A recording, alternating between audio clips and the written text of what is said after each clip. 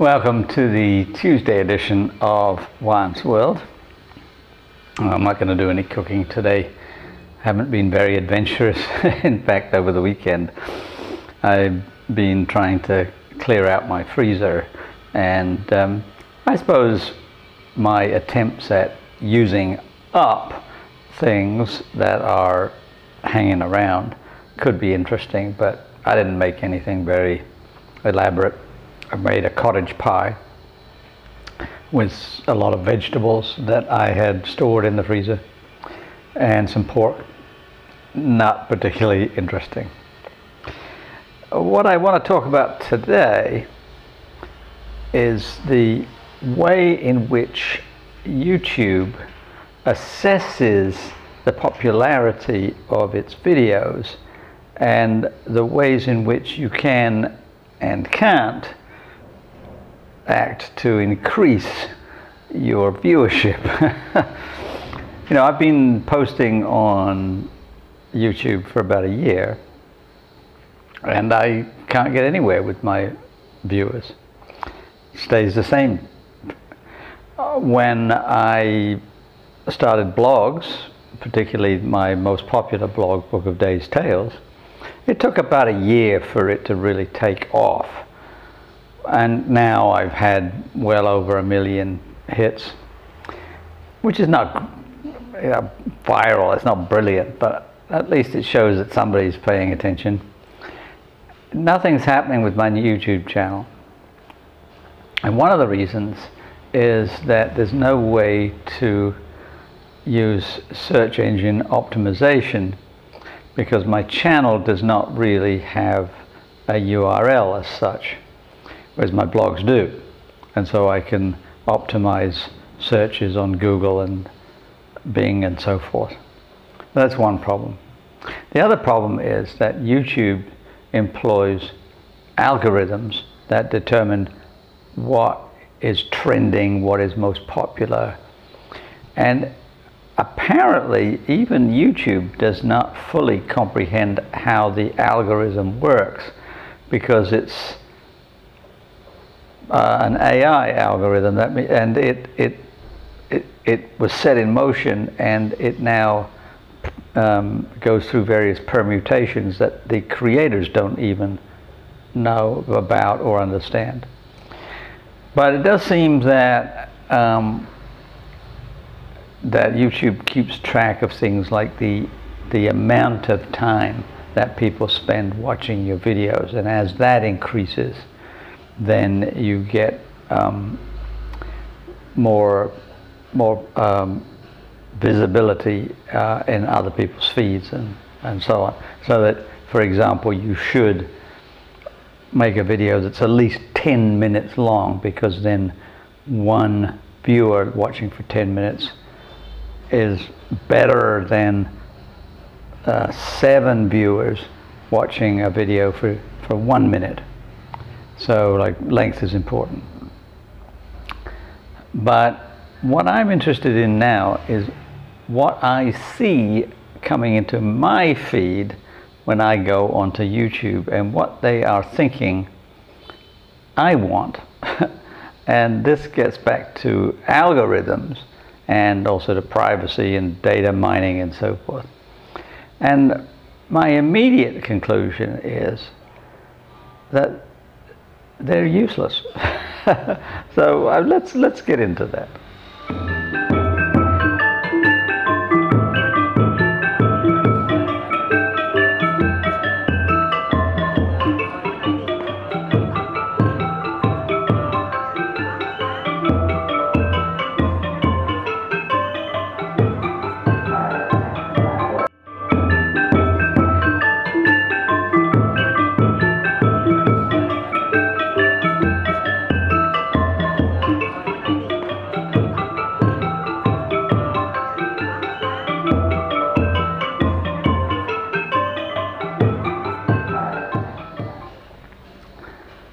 Now, the reason immediately that I think the algorithms are useless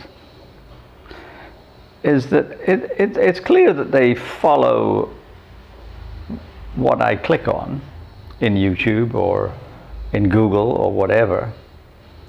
but they don't seem to have a clear idea of where I live or even what languages I speak. I'll get routinely on YouTube, I'll get advertisements come on in Thai. I can't speak any Thai. I can speak Khmer fairly well, but I don't know anything about Thai. I get offers for traveling to places I've already been, and one of the things I don't do, because I don't have enough time and money, is I don't revisit places very often. So offering me a trip to Nepal, for example, isn't going to work, because I went there 2 years ago and spent a lot of time there. Also offering me flights from the United States is not going to work. I haven't lived in the United States for 10 years. Offering me hotels in the United States is also not going to work, because I don't want to visit the United States. I lived there for 35 years. It's quite enough. So all in all, if I were to actually survey all of the advertisements that are blasted at me on YouTube or Facebook or Google or whatever, I would conservatively estimate that 1% at most are relevant to me. And actually, I'm not going to click on any of them regardless, because I don't spend money. I'm a real Scrooge. I spend very little money. But I don't even watch the ads. I skip them as soon as I can, because I'm not interested in being pressured into buying things.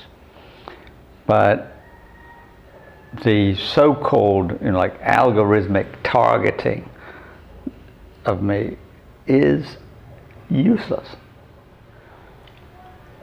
Now, when it comes to data mining, which is very common, of course, on the internet, there are really two issues. One of them is collecting the data, and the other is analyzing the data. Now, they can collect all the data they want, and it's not going to have much impact unless they analyze it correctly. And as far as I can tell, the algorithms that the major companies like Google and YouTube and Facebook and whatnot, the algorithms that they use, as far as I can see, at least anecdotally in terms of myself, they're completely useless. And there's an important point here. There's a difference between, with humans, your knowledge base and your intellectual ability, and they're not the same. I see countless so-called IQ tests on, let's say, Facebook, in which they're testing general knowledge. General knowledge has nothing to do with intelligence. You can know all kinds of things and still be as dumb as a sack of rocks. And on the other hand, you can be extraordinarily intelligent but not know very much. And the critical juncture is to have both, to have a lot of knowledge and a lot of intellectual ability, to put them together. But just knowing stuff, it doesn't help anything. I mean, let's just take something simple. We know that Christopher Columbus discovered the Americas in 1492. Okay, so maybe that's part of your knowledge base. So what? What do you do knowing that? What do you do knowing the dates of important battles in your country's history, or the names of all the presidents? So what does it matter? It doesn't do anything by itself. You have to process that information, and that's intellectual capacity, not the database. So as far as I can tell, the various big internet companies are storing lots of information, but they're not doing a very good job of processing it. And that's why I'm getting these offers to sell my property in Dubai or to buy stone crushers from China. I mean, they're completely useless at processing my information. Now, one could say, and this would be rather narcissistic of me, one could say that I'm unique. I am so different from the rest of the world that their algorithms don't know how to process me. I mean, that's very immodest of me, but and I just think not true. What I think is happening is that the algorithms are creating stereotypical people, and they're saying, okay, if this person clicks on this kind of stuff a lot, then it's this kind of person, and we'll target this kind of advertisement to that kind of person. And that's just not very smart, to stereotype people. And so it's not just that I can't be stereotyped. I don't think anyone can really be stereotyped. There's no telling when somebody will decide, oh, that pink umbrella looks really nice, I'll buy that. I mean, like, there are all kinds of things at stake that are not rational. So as far as I'm concerned, data mining is fine. You do it all you like, because it's not going to influence anything that I do. Where the algorithms are causing problems for me, and I don't know quite how to resolve them right now, is that sometimes they block me for unknown reasons. A month ago, Skype decided to block me from making personal calls. It didn't really explain, it just said, you are currently blocked. And I was blocked for a week. And I complained, and nobody responded, partly because I think nobody was actually paying attention. And then, for some reason or other, then the block went away. And right now, my page that supports my blog on Facebook is blocked. I can't post on it, and I haven't been able to post for 3 days. And all I get is a message that says, you have been forbidden from posting too often because we're afraid of spam. If you think this is wrong, send us a message. And that's been going on for 3 days. And I've been sending 10 messages a day for 3 days, saying, stop blocking me, I'm just trying to get my posts up.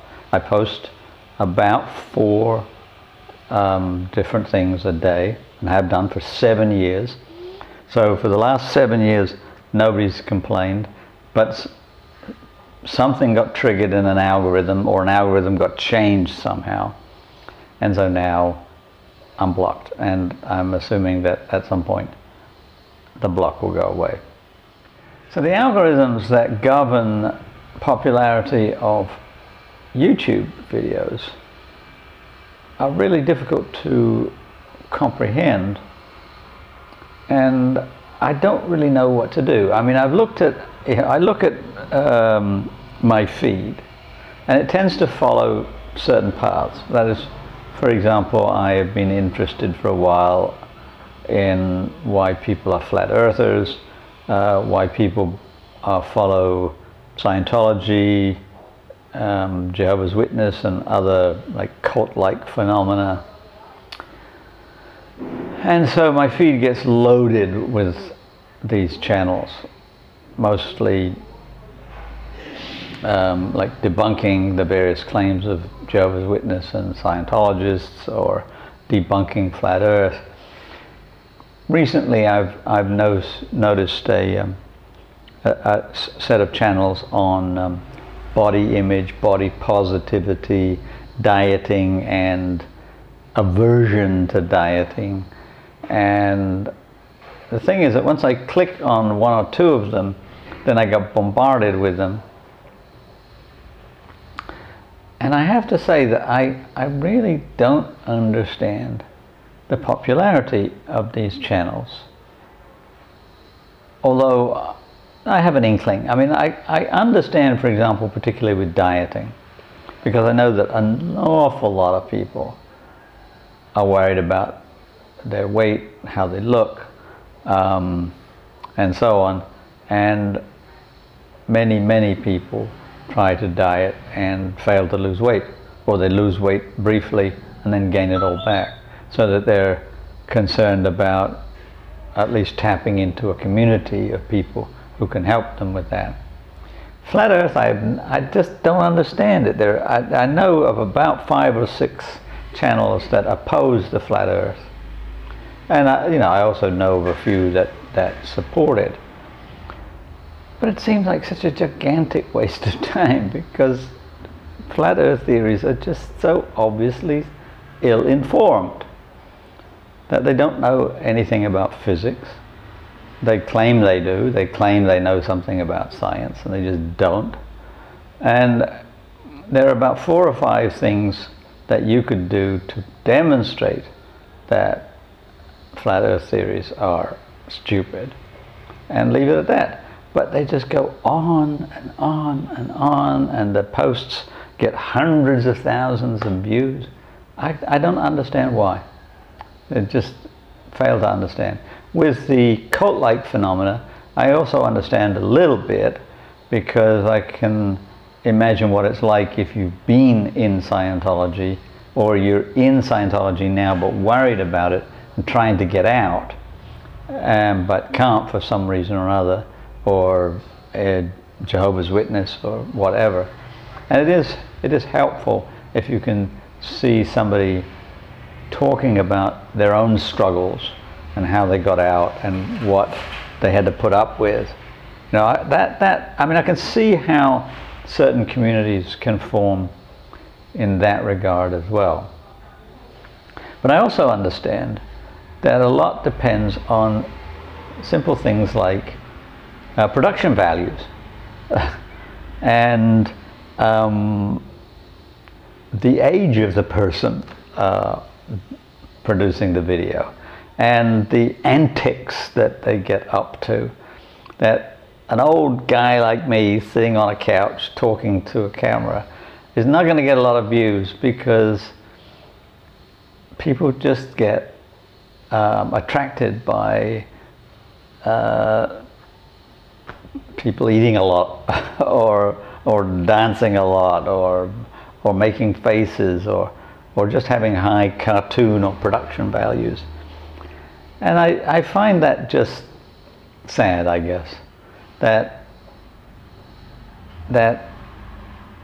intellectual content is less important than the bells and whistles that attract people.